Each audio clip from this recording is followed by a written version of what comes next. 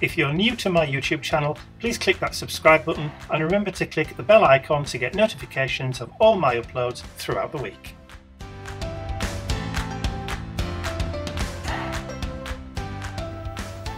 Hi everyone, it's Mike here. So I have another handmade journal to share with you today. Now this is a commission for a lovely lady up in Scotland called Elizabeth, who asked me to create a journal, a doggy themed journal. I gave her the option of what colour she would like the covers in, and she chose red because I now have a rather lovely selection of different colours of book cloth for covering journals. So as you can see, this one is the standard size that I like to make, which is the 6 1/4 inches by 8 3/4. So it's a nice decent size. The spine, as you can see, has got spine ridges and is about 2 inches thick. Nice and sturdy. So it's got a ribbon closure. Again, I've only done it, not done it through and underneath the book cloth.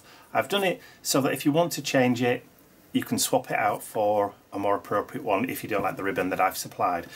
So I'll show you what is actually included in. So just open up. So on the inside front cover, we've got some nice kind of arts and crafts paper, and I've got an insert photograph of Elizabeth's dog. This is Poppy. So I asked Elizabeth to send me a photograph of her dog, and I've actually put Poppy on the inside front cover. Now all of the signatures in this journal, there are 5 signatures, and they all have vellum as the first page.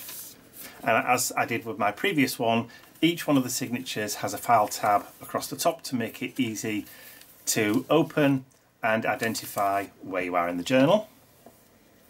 But on this one, it's the first time that I've actually also included a ribbon bookmark in matching colour to the actual covers itself. So, and that's joined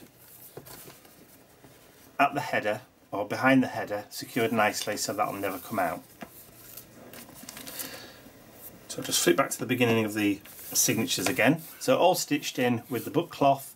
Like I said, you've got vellum and then a nice mixture of papers, all with some doggies, digi-stamps on each of the pages. So all different breeds, lots of different note papers. So we've got blanks, we've got lined. We have some nice little ATC size cards with little decorative backs with all kinds of different breeds. So these are vintage images in all tea-dye papers, again with different doggies. So if they're on the right hand side, they're looking in. If they're on the left hand side, they're looking in that way. We've also got some graph papers, some little stamping, and also we have some little tags that sit inside these little pockets or envelope pockets. So you can do little bits of journaling notes or whatever you want to do, little hidden messages. Lovely little, almost like Mr. Bentley, that one. So lots of nice mottling on the papers, different breeds all the way through. We've got different types of papers, as I've said.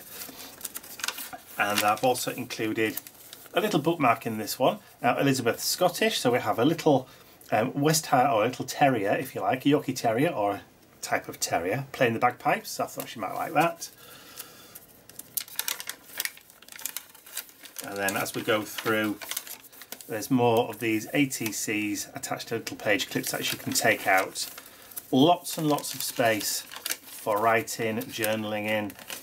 It's standard weight paper, so it's standard printer or photocopier paper that has been pre-printed using my Epson inkjet printer, but the ink is permanent. So if you're interested, it's the WF2630. And it uses the Durabright ink, which has a resin in it, which means that once it's dry, it's permanent. So you can put whatever you want over the top of it. So if Elizabeth wanted to add matte medium or some gesso in here, and then she could do, because these won't run. none of the lines will run. And that's the end of that first signature. And again, like I said, I put a vellum wrap on each one.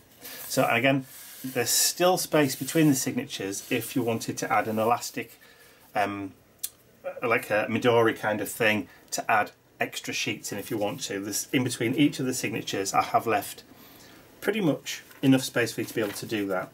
So signature number 2, again, wrapped in vellum, this time with different doggies throughout, plenty of note paper, more of the graph paper, different doggies, again, plenty of space. Home is where my dog is, love it. Another little pocket there, there's nothing in that one, so still space for you to add extra bits and pieces. I think every single one, every other one has got something in. I love the variation in the colours of the papers. Even on the back of one, it's darker or lighter than the other. Nice vellum. Again, plenty of writing space, plenty of different doggies featured throughout the journal. All sorts of different ones. There's that centre, so you've got your bookmark page, page marker, nice kind of wrinkly paper, another little doggy journal tag, more little ATC type cards with different doggies.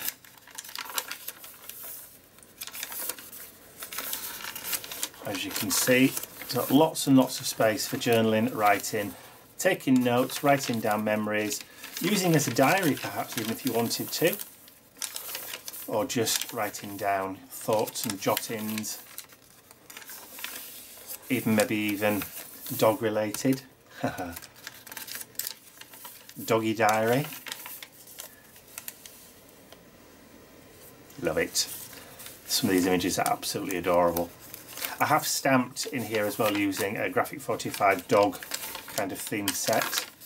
Now Elizabeth did actually say to me obviously that she wanted to make sure that there was her breed of dog in there, so obviously putting the actual photograph of her dog in there, her baby, but she also asked for a photograph or at least a picture of Mr. Bentley to go in here as well.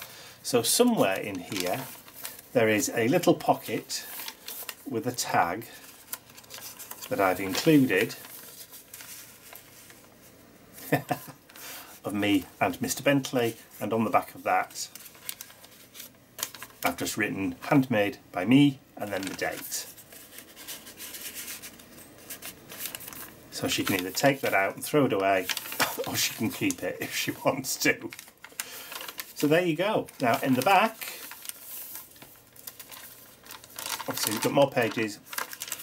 I've actually included a photograph of Poppy.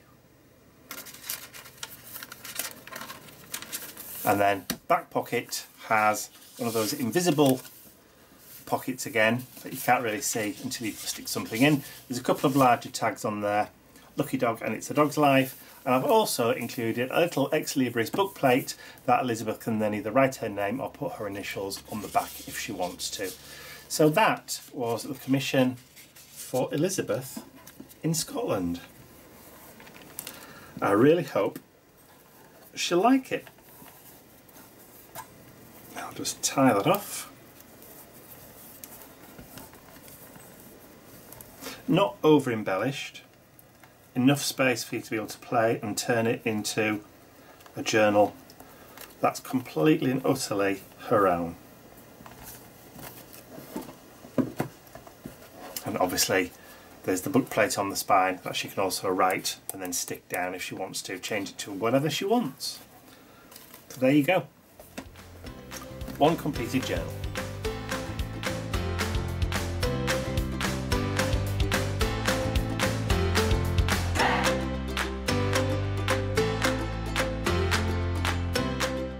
I'd also like to say a huge thank you to all of my angels, without whose generosity and support these videos would not be possible. Thank you.